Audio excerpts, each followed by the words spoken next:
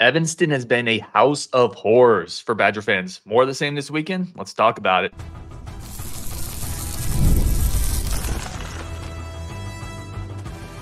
You are Locked On Badgers, your daily podcast on the Wisconsin Badgers. Part of the Locked On Podcast Network, your team every day.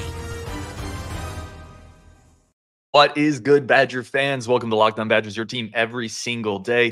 Thank you so much for tuning in. As always, part of the Locked On Podcast Network. Today's episode is brought to you by FanDuel. Place your first $5 bet and you'll get started with $200 in bonus bets guaranteed. Visit FanDuel.com to get started. We'll be talking about offense, defense, what Northwestern's like. But first, we're going to start with, it's been a house of horrors. What does that home field like? We are bringing on Henry Freeman, daily Northwestern sports editor, to join the show, bring us a little Northwestern perspective. Henry, man, I want to talk to you about this because Badger fans, that place has been a house of horrors for Wisconsin. They have gone down to Evanston and lost time and time again. What is this new stadium like? What kind of, if any, home field advantage does Northwestern have there? Yeah, Ryan. So I've got good news for the Badgers fans is the house of horrors has been demolished. At this current moment, they're still rebuilding Ryan Field, and there's just a pit in the foundation where it used to be. So for those of you that don't know, Northwestern has been playing at a lakefront temporary stadium. That it's our home to our soccer teams and our lacrosse teams regularly, but we added 12,000 seat capacity stadium.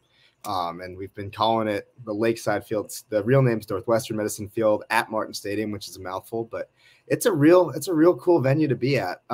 If you're high up, you can see the lake from the press box, which is my favorite part of hanging out there. But it's a unique atmosphere. I will say I've been to one of the home games. It was against Indiana, and it was 75% Hoosier fans. And I've got a feeling Wisconsin's an hour and a half away from Evanston, right? Yeah, a couple hours. Yep. Yeah, so I've got a feeling if they're coming 4 hours from Bloomington, they're coming from Madison. They're gonna be loud, and it's gonna feel like a home dress rehearsal practice because it does not get that loud at the stadium. Thank goodness, man. They couldn't tear that old stadium apart fast enough for Badger fans. So thank goodness for that. I want to ask you this, man. Let's shift to Northwestern a little bit. Coming off that big win against Maryland, kind of caught fire in the second half there in the fourth quarter with some turnovers, but played well. I think this team looks like they're playing better. What can we expect offensively from Northwestern? Yeah, I think most of us were pretty surprised by the result out in College Park last Friday. We thought it was going to be a close game. We didn't know we were going to exert our dominance. I think Jack Lausch is kind of finding his stride. It's his fourth or fifth collegiate start, and the first couple were really ugly, but I think he's starting to find some confidence in the pocket. He's been throwing some deep balls. Against Maryland, he was connecting with wide receiver A.J. Henning, wide receiver Bryce Kurtz. He was throwing some real deep shots. I think he completed 4 passes over 25 yards in length. And one of an incompletion he threw was an Aaron Rodgers-esque, like right on the money in the window through the hands of a receiver that would have been down 40 yards down the seam. So he's developing into the quarterback that Northwestern fans are hoping for. I think there's a lot of optimism around the quarterback position right now, especially considering Lausch still has 3 years of eligibility. And he also has the running ability, which is super impactful. He can turn on the jets. Expect a lot of quarterback runs, some RPO action. Zach Lujan, who came over from South Dakota State, our offensive coordinator, he has been really like a West Coast style, getting the ball out quickly kind of scheme. So I expect a lot of runs on the ground, a lot of feeding Lausch, letting him cook, and trying to build off confidence would be what Lausch is looking for. Yeah, his mobility feels like something defenses have to always be accounting for. He's a pretty good athlete. The deep passes look good. Bryce Kurtz feels like your biggest deep play threat. Who else on offense, whether it's Porter or tight end or someone else, who else on offense do Badger fans kind of need to be aware of? I think A.J. Henning. He's a graduate transfer wide receiver. Came here last year, transferred from Michigan where he spent the previous couple. And he is one of those guys that I remember Josh Gaddis, the Michigan offensive coordinator, a couple of years ago.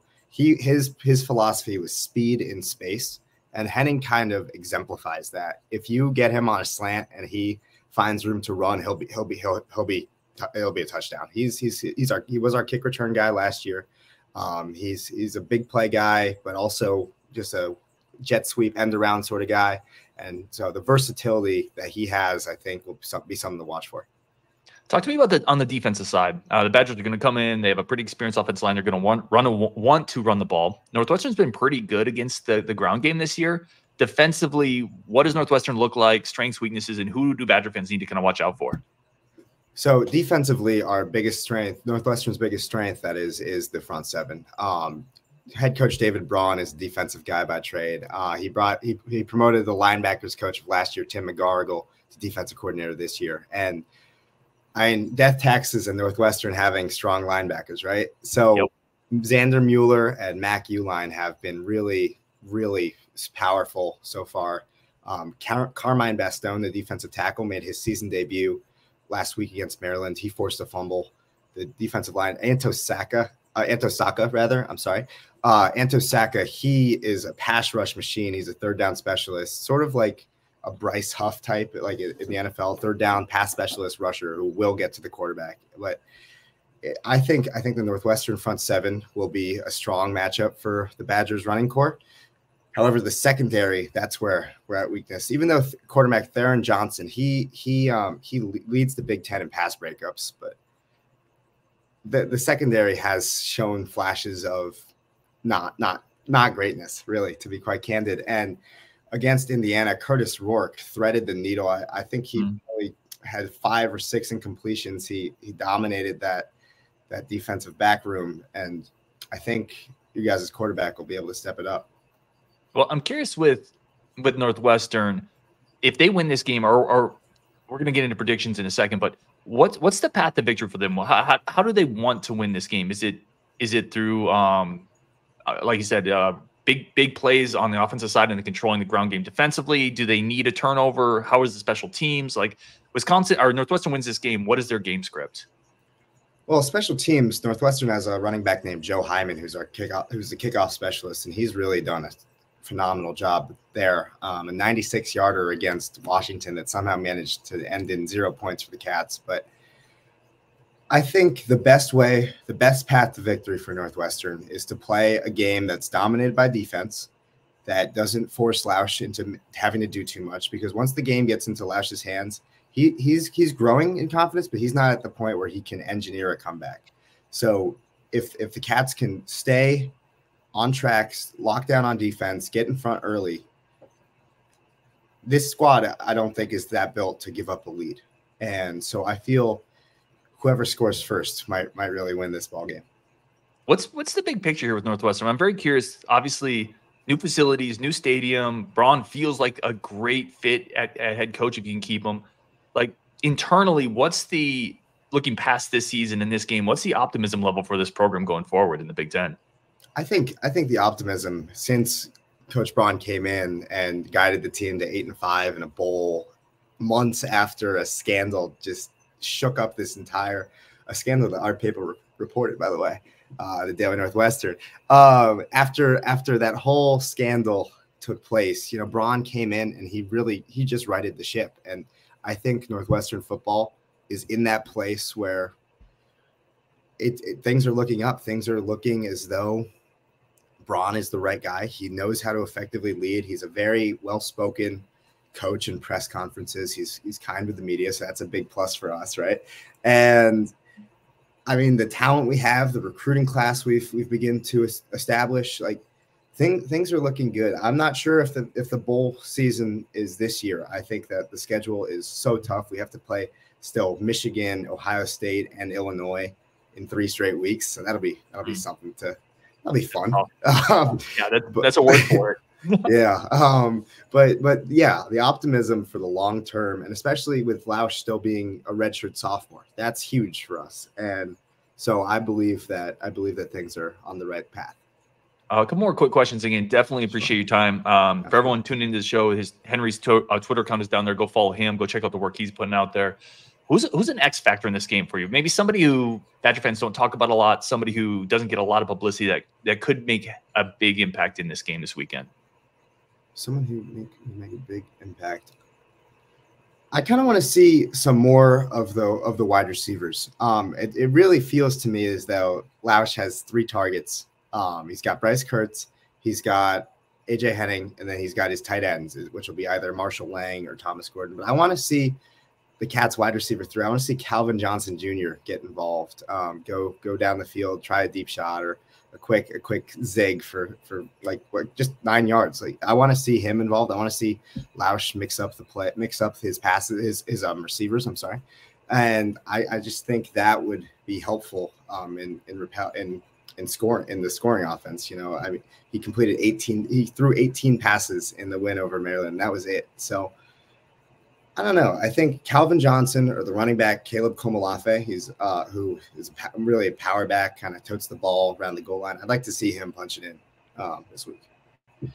Let's get into game prediction, but first I want to ask you: have you had a game yet where you said you've been at one of these where the wind has really come off the lake? Is that an expectation? Have the coaches or players talked about potentially this year where weather might honestly, with that location, take over a game?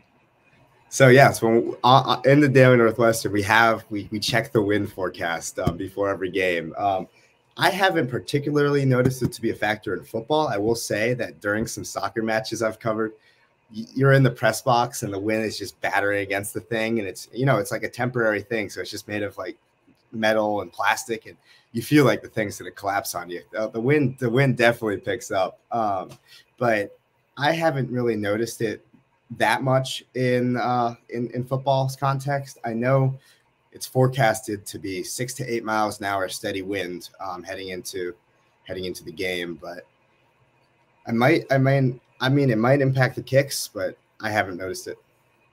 Okay, not a big one, hopefully. Let's go game predictions. What do you think how do you think this game will play out this weekend? Wisconsin is, I think, a 7-point favorite at this point. I know you made a game prediction in your paper as well. Where do you see this one going? Sure, yeah. So I am a member of the Daily Northwestern's Fearless Forecasters. I'm currently hovering just about 500, which is right where I like to be. And so I think Wisconsin, I think it's going to be a strong offensive game. I think that you guys are going to exploit the secondary, as I mentioned. I think there'll be a couple long bombs, touchdowns, but I think Northwestern will fight back. I think there's going to be a strong running game. Cam Porter, who's had a phenomenal year, is back healthy. And that's huge for the offense. But ultimately, I think the Badgers do prevail. However, the Cats cover. My final score prediction will be Wisconsin 27, Northwestern 23. I think Badger fans, and I think I can speak for a lot of them, they'll get out of Evanston with a win any way they can. 1 point, half point, 1-0, it doesn't matter. Getting out of Evanston with a win is crucial for the Badgers this year. So 27-23, they would absolutely take it. Henry Freeman, thank you so much for joining the show, man, and dropping some insight on Northwestern. Really do appreciate you. For everybody tuning in, thank you so much for listening to Locked On Badgers, and we'll be back tomorrow.